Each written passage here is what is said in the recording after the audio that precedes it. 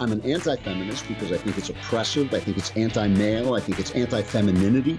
Now, it may be a very weak Brexit, but I tell you what, Brexit of any kind and leaving those treaties as well. That's the best ever interview. Michael Parkinson, you got nothing on this bloke. G'day and welcome to Pellowe Talk. I'm Dave Pellowe. Now, we hear quite often that people on the right, especially Christians and conservatives, are very intolerant, bigoted, hateful people. And you know what? I have to plead guilty to the fact that I don't tolerate things which aren't true and pretend that they are true. They're simply not. For example, abortion is not healthcare. Killing people has never been therapy. It's got a fairly fatal outcome most of the time. And what I often observe also is that those people who are lecturing me on how intolerant I am seem to have a fair lack of appetite for hearing any opinion different from their own, especially when it's full of science, logic, and compassion for every human life involved in the topic. And one of the people who's been the recipient of vile abuse from pro-abortion apologists has been Rebecca Gosper. Rebecca Gosper is the head of a great university campus organisation called Life Choice Australia, which is empowering young women to understand their real choices and the real options and not just one choice, which the abortion lobby would like to shove down every young woman's throat. And it's providing compassion and counselling and information where there's a lack of informed consent. And recently, Rebecca came under especially ferocious attack as a result of her participation in the New South Wales debate to liberalise their abortion laws. And so joining me on Pellowe Talk right now to discuss her experience is Rebecca Gosper. Rebecca, welcome to Pellowe Talk. Thanks for having me, Dave. Now, it's always a shame when somebody is, trolled or bullied online for being different, having a different opinion. And it's especially unacceptable, if not criminal, though, when they experience the kind of abuse you've experienced. Tell us the story. Exactly what happened? Yeah, look, it's crazy. I never thought something like this would happen to me. So I found out a couple of months ago that fake pornographic images had been posted online of me. So my face was photoshopped onto pornographic images of another woman and spread online, along with links to my Facebook profile and Life Choice Australia, and there were comments related to my pro-life work. So it's very clear that this was a targeted attack. This was intentional, and this was by someone or a group of people who really hate the pro-life movement and, quite frankly, hate women and are okay with exploiting women in this way. Yeah, it is an especially misogynistic expression of opinion in that way to do that. Did you call the police? Yeah, so I filed a police report, went through the whole investigation with them and their detectives. They were amazing. And this was right in the middle of the abortion campaign in New South Wales. So I was already working, 12 to 16-hour days. It was crazy. And then on top of dealing with this incident, the police were nothing but amazing. So they took this seriously, and they were very concerned by the I don't know what to call it, the trolling, harassment, bullying. Yeah, harassment. It's classified as abuse according to our law. It's image-based abuse. Mm-hmm. Because of that, the police did take it seriously. So I went in there, I gave a police report. It was sent through to the detectives. They were chasing it up. They were great. They were onto it, which was really good to see, because this is a serious issue. Whether or not this is happening to a woman because of her pro-life work or the work that she believes in, or for some unrelated reason. Right. Regardless, it's never okay to exploit a woman. Yeah. And the abuse was kind of perpetuated and prolonged longer than necessary because you weren't able to comment about it publicly or request that the images be taken down straight away. Yeah, so as part of the investigation, it was recommended that the images were actually left online so that the police could track the personal people behind it. But it meant that because of that, I couldn't speak publicly about it at the time because the images were still there. So yeah, it meant that I was silenced at the time, which was really hard. I felt powerless in a sense because I wanted everyone to know that, this horrific thing was going on and that the pro-abortion lobby does not care about women. No. And yet I couldn't go out there and do it. It wasn't quite that simple at the time. However, I feel that now I have the opportunity to do that. Because, thanks to, avenues like you, we can get the word out there and it's not too late. So it's important that we speak out about these sort of incidents. And so, look, the reason I want to share the terrible thing that's happened to you isn't to give it more attention or to give them more volume in their hate, but it's actually to expose them and point at them like the little child pointing to the emperor with no clothes is, look, this is the side of abortion apologists. They are hateful towards women. They have zero regard for the welfare of women, for the rights of women, for the emotional condition of women.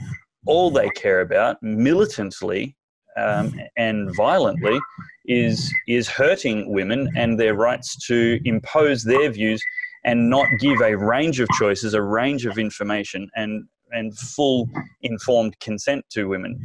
Imposing this kind of well, quite frankly, sexual exploitation and harassment on a young lady is gross and barbaric and consistent with the culture of abortion apologists. Yeah, and that's the thing. At the time, I was so surprised that this happened to me, but looking back on it now, it fits in with everything that they're saying. They think it's okay to exploit women and their children, so why wouldn't they think it was okay to stoop to a new low, try and silence a pro-life woman who's standing up for those other women? Yeah. You shouldn't be surprised by their underhanded tactics because they lack integrity and fundamental respect for women. So we should like this happen. Say that last bit again. Sorry, you just dropped out. I was just saying that we shouldn't be surprised when things like this happen. Exactly. But let's flip the tables and let's turn what was intended for bad for good. And let's tell everybody exactly why you've become such a target. What is the great work that Life Choice Australia is doing, which is so threatening to those people who want to control women's bodies and force them to have only one option? Yeah, so obviously we're being targeted because we're effective. Why else would they waste their time on us? Yep. So we are on university campuses. We represent over 500 students now around Australia. We have pro-life clubs in almost every state and territory. That's brilliant. It's amazing. I'm so proud of our students. They are out there on campus every single day, running events, running talks, working with pregnancy support centres. They're amazing. And things are only going to get bigger from here. We have huge plans for 2020. I can't say too much yet, but you're seeing us everywhere. You're going to see that the number of students skyrocket, and there's going to be real change on campuses. We're going to be running real campaigns on campus. We're going to be influencing policy on campus and providing an environment where women and men who have kids or are pregnant can actually continue their education and then get into awesome careers if that's what they want to do. That's wonderful. And pregnant and parenting students aren't being properly supported, and there's huge gaps. So look, that is terrible. It's one of the crimes of Australian, let's call it abortion policy, is that there's unlimited funding for a culture of death. If you want to kill your baby, the politicians seem to be enthusiastic, falling over themselves to make it easier and more common and cheaper for you, increasingly. But if you want to keep your baby and you want the government to support that choice, zero options. There's no funding for that. There's no funding for pregnancy counselling for any outside of abortion, and there's no funding for independent counselling outside of an abortion clinic. And if you want to keep and support your baby, there's nothing other than parenting payment. In Queensland, if you want to give your child up for adoption, you have to go through the entire pregnancy and delivery completely by yourself and then put your child into the foster system.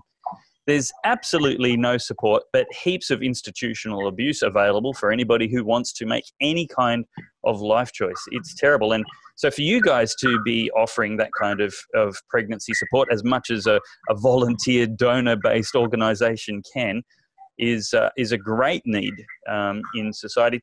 Tell me specifically, what kind of activities does the Life Choice group, what's it called, a group, a club on organisation? Yeah, the clubs. Yeah. Okay. What are the actual activities that a member of the Life Choice Club would be getting involved in? Yeah, look, there's so many different options, and it depends on your university, because we want whatever we're doing to be the right fit for that university. So what we would do at, a really conservative Catholic university isn't the same thing as the University of Sydney, because that's what the students need. So, for example, in March this year at the University of Sydney, we ran a campaign, and it was called Life Starts, and we were asking the question, when do human rights begin? And so we had these huge banners that we were taking on campus, and we ran students through the embryology and the science behind when life begins, and the beauty of the unborn and all of that. And then students had the opportunity to vote on a scale of conception to birth of when they think human rights begin. So they got to voice their opinion. Mm-hmm. We found that the vast majority of students, even at an incredibly left-wing university like the University of Sydney, said that human rights begin in the first trimester of pregnancy. Wow. So I think people have this misconception sometimes that university students are all crazy leftists who don't know the truth anymore and aren't interested in finding the truth. But I think that we need to dig a little deeper. So we ask questions. We want to challenge students. So I think that being pro-choice is seen as kind of the default position, and we challenge that, because I think that most people aren't actually as pro-choice as they think they are. Yeah, that's right. And we get surveys which are quoted about how people, majority of people want to decriminalise abortion. And when you put that really simplistic question to people, of course you're going to get a lot of people say that. I wouldn't want a post-abortive woman criminally charged. So that kind of question is going to, but I don't think you'll find a more pro-life person than me. There's plenty who are equally pro-life, but I'm completely against abortion in every circumstance. However, if you ask a more nuanced question of the general population without a pro-life conviction, then if you said, would you believe in late term or gender selective or for any reason on-demand abortions, you're going to see vast reductions to the point of a minority of people actually supporting abortion when you just ask more intelligent, nuanced questions. And that's what the laws should represent. Now, I am really, really proud to have Life Choice Australia as one of the sponsors and exhibitors coming along to the Church and State Summit in 2020. And there's going to be an opportunity there for young people and to come along and see what's involved and is it something that they can get behind and be a part of on their campus. And also an opportunity for people who finished university, shall we say, instead of older people, to see, look, is this an organisation that you can get behind, and how can you pray for them, and how can we make sure that this work continues? Because, Rebecca, a university's got to be one of the hotspots for abortion vulnerability. Oh, 100%. You look at the age demographic of women who are having abortions, you look at the age demographic of university students, and they almost perfectly match up. So students are literally on the front lines of this issue. Yeah. If you really want to influence change, that's where we need to be, is the universities and the high schools, and that's what we're doing. Brilliant. Love your work, and, strength to your arm to continue it. And I'm so sorry you had to experience that ugly criminal behaviour from the abortion apologists. Yeah, no, thank you. I appreciate that. But, it's made me stronger than ever. It's made me more determined than ever. Great. They definitely haven't won. This is just the beginning.